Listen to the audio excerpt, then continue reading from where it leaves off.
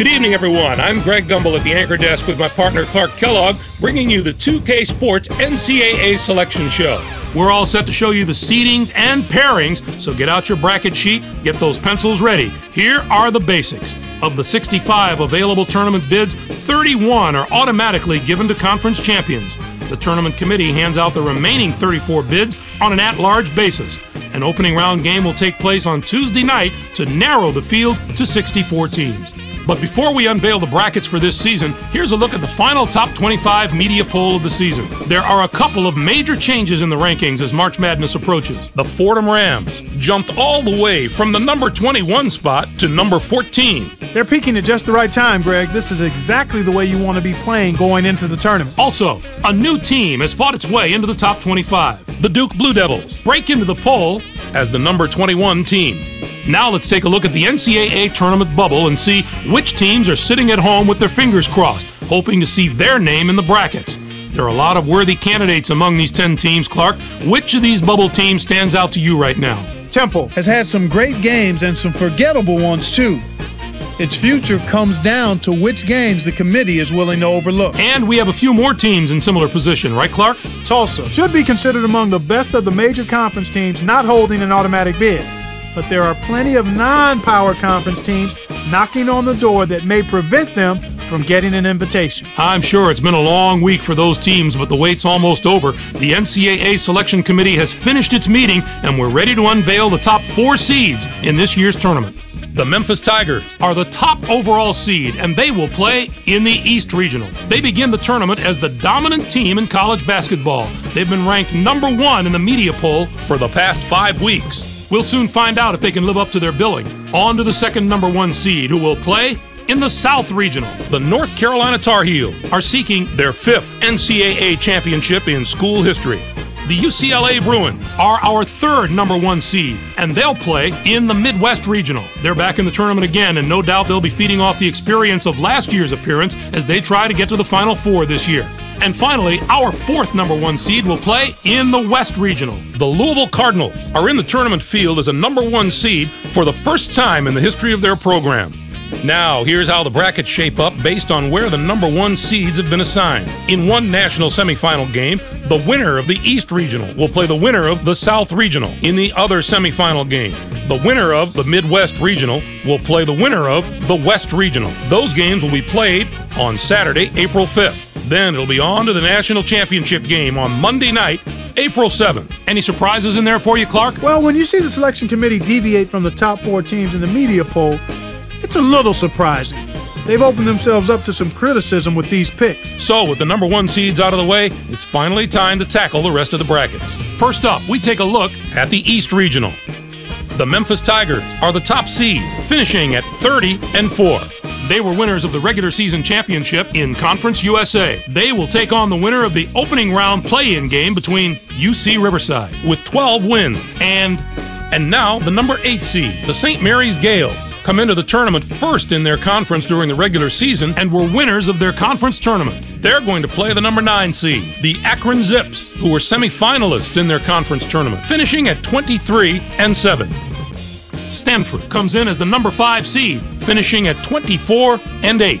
And they will take on the 12th seed from the Metro Atlantic Conference, the Rider Broncs, with 21 wins. Clemson enters the field as the number 4 seed from the ACC. This will be their 8th appearance in the NCAA tournament in the history of their school. They'll be getting ready to face the number 13 seed, the Southern Illinois Salukis, finished the season with 19 wins. The Clemson Tigers are going to provide serious matchup problems to any team that doesn't have depth and defensive ability at both guard spots. They have outstanding backcourt play at both ends of the court. It's the main reason they've made it this far, and they're going to have to maintain that form if they want to do some damage in this tournament. The Arizona Wildcats are in as the number 6 seed. They'll be taking on the number 11 seed, the New Mexico Lobos, with 23 wins. Vanderbilt comes in as the number 3 seed, finishing at 25-7. Western Kentucky comes in to face them at number 14 with 17 wins in the tournament championship of the Sun Belt Conference. Our number 7 seed is from the Big 12. The Texas Longhorns were rewarded for their outstanding play this season with an at-large bid and a ticket to the Big Dance. They are going to play the number 10 seed, the UC Irvine Anteaters, who finished second in their conference tournament, finishing at 24-6. Next up is the number 2 seed. The Minnesota Golden Gophers are the regular season champions from the Big Ten. They'll be going up against the number 15 seed, the Montana Grizzlies, with 19 wins. This will be their 8th appearance in the NCAA tournament in the history of their school. Looking into the future a little bit, this bracket looks poised for a titanic matchup in the regional final. If the top 2 seeds can take care of business in the first 3 rounds, we have the possibility of a classic Elite 8 meeting. Next up, we'll take a look at the South Regional. The North Carolina Tar Heels are the top seed, finishing at 27-7. They were winners of the regular season championship in the ACC. They'll take on the Texas A&M Corpus Christi Islanders, the number 16 ranked team. This will be their 2nd appearance in the NCAA tournament in school history. Pittsburgh comes in as the number 8 seed, finishing at 22-11. Indiana comes in to face them at number 9 with 21 wins and a chance to prove they're right where they belong among the top 65 teams in the nation. Syracuse enters the field as the number 5 seed from the Big East. It's yet another appearance in the brackets for a school that's no stranger to the NCAA tournament. They'll be getting ready to face the number 12 seed, the Wagner Seahawks. Finished the season with 25 wins. The Syracuse Orange are one of those teams that's hard to put a finger on. They've got a terrific squad, but they depend on a lot of young players, and that lack of experience can be a big factor. Sometimes young guys play a lot looser than the veterans, but it's always a tough call. They really could go either way on you. Duke comes in as the number 4 seed, finishing at 21-12. And they'll take on the 13th seed from the SEC, the Florida Gators, with 17 wins. And now the number 6 seed, the Kansas State Wildcats, come into the tournament first in their conference during the regular season and finish 2nd in their conference tournament. They are going to play the number 11 seed, the Oregon Ducks, who were 3rd in their conference, finishing at 19-12. The Fordham Rams are in as the number 3 seed. They'll be taking on the number 14 seed, the Western Michigan Broncos, with 19 wins. Next up is the number 7 seed. The Houston Cougars are the conference tournament champions from Conference USA. They'll be going up against the number 10 seed, the UNLV Runnin' Rebels, with 21 wins. They return once more to the very familiar surroundings of the NCAA tournament. Our number 2 seed is from the Big 12. The Kansas Jayhawks were rewarded for their outstanding play this season with an at-large bid and a ticket to the Big Dance. They're going to play the number 15 seed, the Hawaii Warriors, who came in first in their conference tournament, finishing at 17-14. This bracket has the potential to give us a sensational matchup in the regional final if everything goes according to form and the top 2 seeds can survive the early rounds. On to our 3rd bracket of the day. Let's take a look at the Midwest Regional. The UCLA Bruins are the top seed, finishing at 26-7. They won both the regular season and conference tournament titles in the Pac-10. They'll take on the Vermont Catamounts, the number 16 ranked team. This marks their 4th appearance in the NCAA tournament in school history.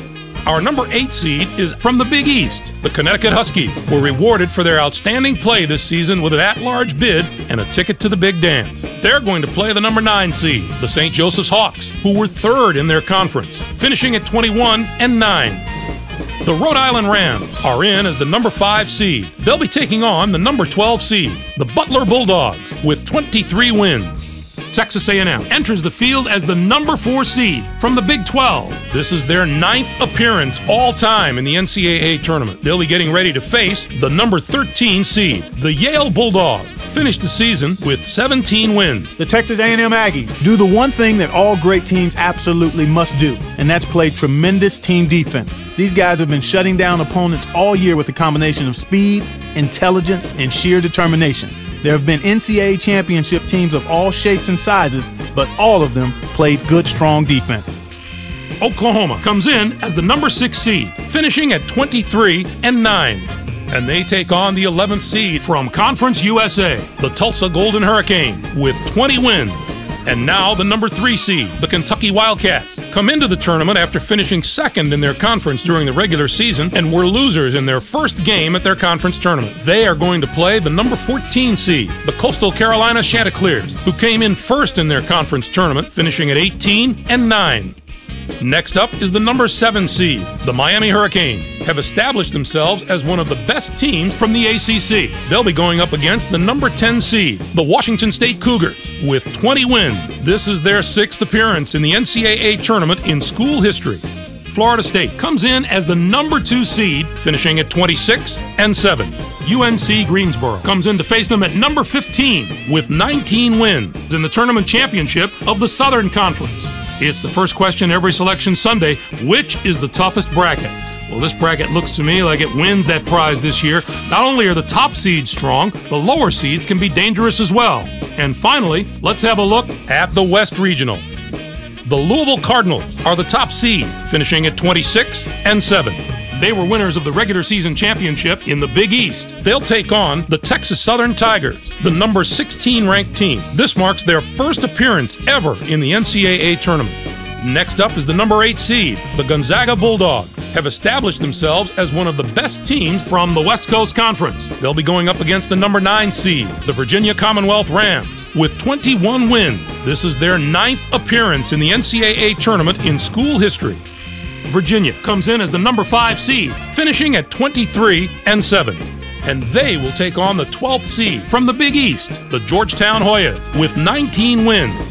Michigan State comes in as the number 4 seed, finishing at 25-8. Lipscomb comes in to face them at number 13 with 21 wins in the tournament championship of the Atlantic Sun Conference. Our number 6 seed is from the SEC. The Auburn Tigers were rewarded for their outstanding play this season with an at-large bid and a ticket to the big dance. They are going to play the number 11 seed, the George Mason Patriots, who came in first in their conference tournament, finishing at 21-10. The Arkansas Razorbacks are in as the number 3 seed. They'll be taking on the number 14 seed, the Florida A&M Rattlers, with 21 wins. And now the number 7 seed, the Providence Friars, come into the tournament 5th in their conference during the regular season and were quarterfinalists in their conference tournament. They are going to play the number 10 seed, the Governors of Austin Peay, who came in first in their conference tournament, finishing at 25-8.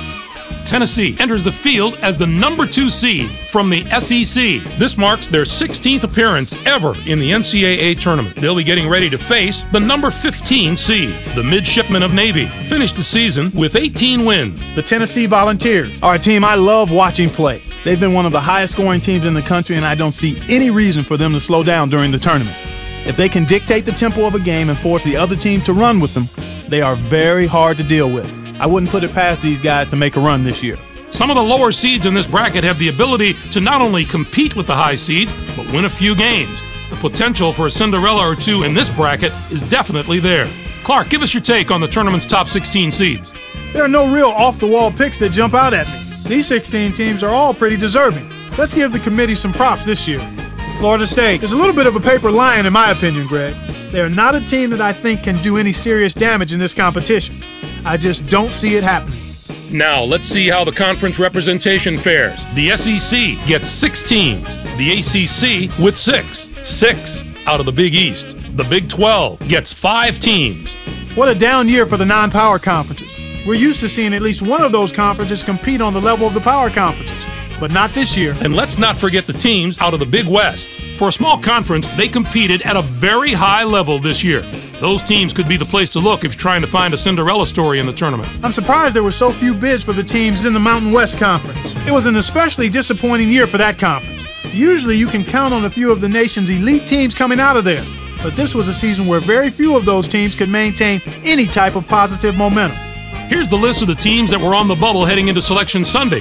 So, partner, which of those invitees should be sending the selection committee a thank you card? UC Irvine did themselves a big favor with their hot finish. They were really on a roll, and the committee would much rather hand out bids to teams that are playing well now, not the ones that were hot in December. While those teams are celebrating getting into the tournament, let's take a look at the other teams who were on the short end of the stick. North Carolina State just didn't do enough in the latter part of the season to warrant that bid.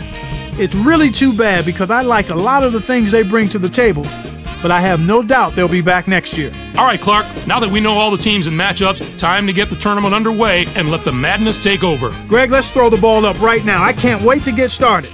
I hope this is an NCAA tournament that gives a lot of those special moments that stay with us for years to come. For my partner Clark Kellogg and for all of us here in the 2K Sports Studios, I'm Greg Gumbel. Thanks for joining us on the NCAA Selection Show, brought to you by State Farm, the #1 auto insurer. Enjoy all the excitement of the NCAA tournament.